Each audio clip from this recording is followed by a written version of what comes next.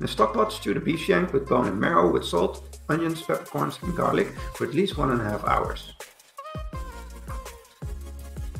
Now remove the meat from the marrow after 10 minutes or it will dissolve into the broth. For easy access to the bone marrow when eating and for a more appetizing food presentation, there are available machine-cut beef bones or beef shank. It is essential to remove the marrow from the bones right after the first boil, after about 10 minutes or so putting on the stock pot, or the marrow will just melt away and will mix into the boiling broth, and that's not what you want.